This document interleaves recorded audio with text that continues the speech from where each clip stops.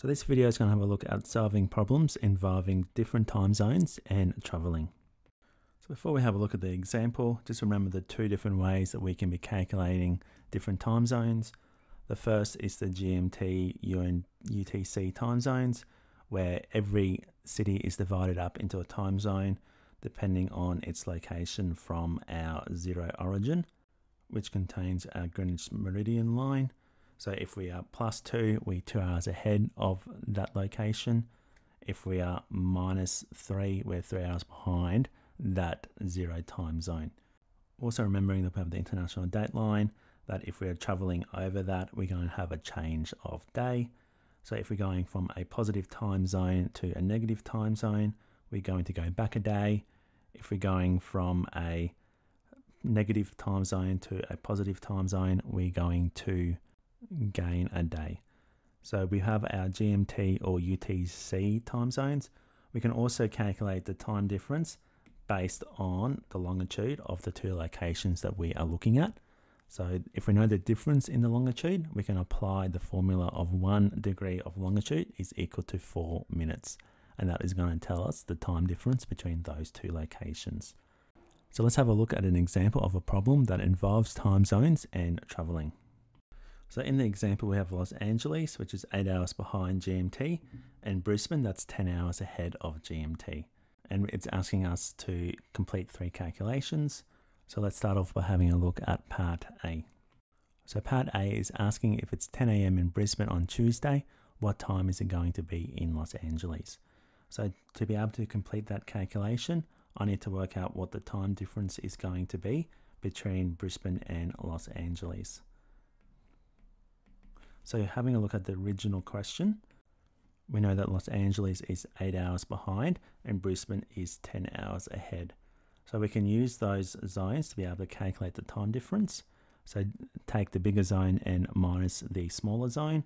So the bigger zone is Brisbane of +10. So +10 minus -8, which is going to equal to 18 hours.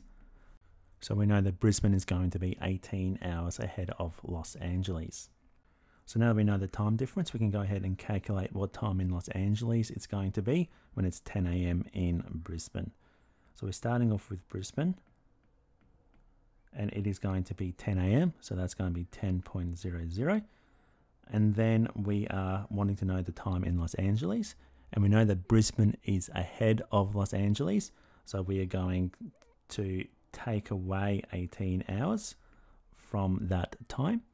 So 10 minus 18 is going to give us -8.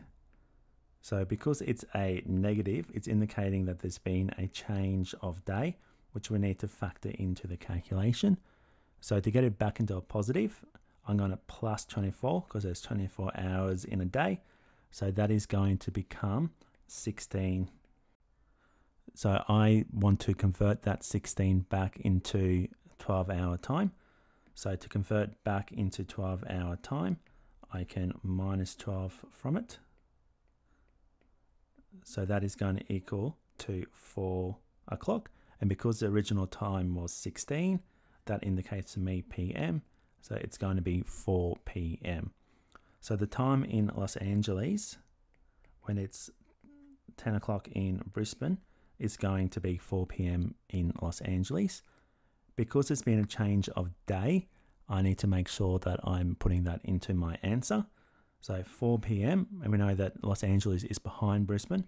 So it's going to be 4 p.m. on the day before. And the day before Tuesday is going to be Monday.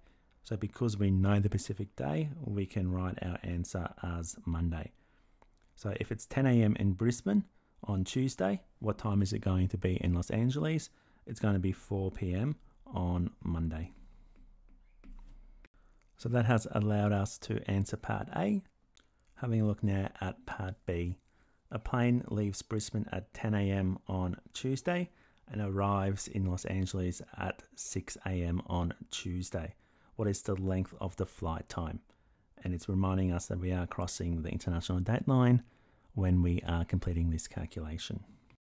So to work out the flight time, what we're going to need to do is be working on a start time and a finish time, or a arrival and departure time, based on the same time zone. So I'm going to do that based on my Los Angeles time. So we know that 10 a.m. on Tuesday in Brisbane, because of our calculation in part A, is going to be 4 p.m. on Monday. So the plane is leaving Monday at 4 p.m. and it's going to be arriving in Los Angeles 6 a.m. on Tuesday. So Tuesday, 6 a.m. And what the question is asking us to do is work out how long is the time difference between Monday 4 p.m.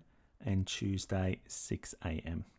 Now, because we have changed our day, we know that at 12 a.m. has been the change of day. So now I've really got two elements that I can work with. I've got from 4 p.m. to midnight and from midnight to 6 a.m. So looking at 4 p.m. to midnight, I know that that is going to be 8 hours, because there's 8 hours from 4 p.m. to 12 a.m. And then from 12 a.m. to 6 a.m. is going to be another 6 hours. So my total flight time is going to be equal to 8 hours plus 6 hours, which is equal to 14 hours. So my answer to part B is going to be 14 hours. So moving on and having a look at part C, remembering that Brisbane is 18 hours ahead of Los Angeles that we've already calculated. A plane leaves Los Angeles at 23:20 on Tuesday and arrives in Brisbane at 7:15 a.m. on Thursday. What is the length of the flight? So this is going to be similar to the calculation we did in part B. To be able to work out the length of the flight, we need a departure and arrival time within the same time zone. So at the moment, we've got Los Angeles being our departure and Brisbane time being our arrival. Departure time of Los Angeles into the corresponding Brisbane time. So I'm starting with Los Angeles is at 23 and 20 minutes. So to work out that as a decimal, I'm going to divide 20 by 60, and that gives me to 0.333. So the LA time is 23.33. And then because Brisbane is 18 hours ahead, I'm going to add on 18 hours onto my LA time. So that gets me a time of 41.33. Because it's above 24, what that indicates to me is that there's been a change of day. So to adjust for that change of day, I can take away 24 to get it back onto a number below 24, because there's only 24 hours in a day. So 41 minus 24 is going to be 17, so 17.33. And I want to convert that back into a time, a 12-hour time. So to convert it back into a 12-hour time, I can take 12 away from the 17. So that gets me to 5 and times 0.33 by 60 to get it back into minutes. So that's going to be 20 minutes. And because originally it was 17, that indicates to me it's going to be PM. So the Brisbane time that the plane is taking off is going to be 5:20 p.m. And because there's been a change of day, and I know that Brisbane is ahead, it's going to be 5:20 p.m. on Wednesday. So now that I've got my departure time in Brisbane time, and I've got my arrival time in Brisbane as well. So Brisbane arrival time is going to be 7:15 a.m. So that is going to be 7:15 a.m. on Thursday.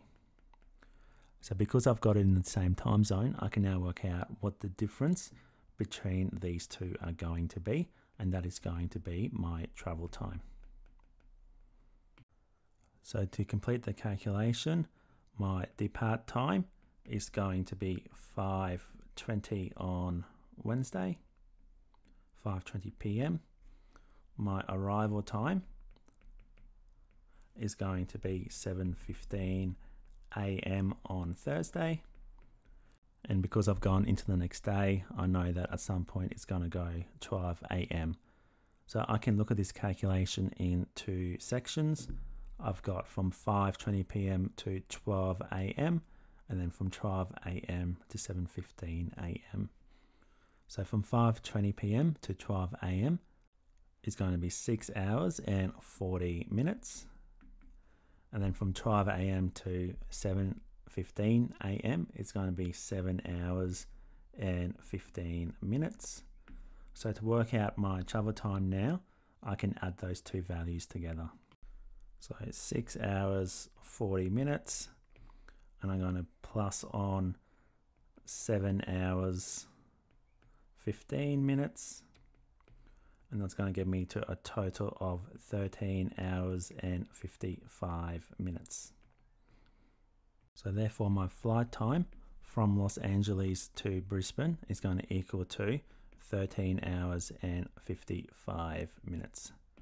So that's an example of how I can be completing calculations to solve problems involving different time zones and travel time.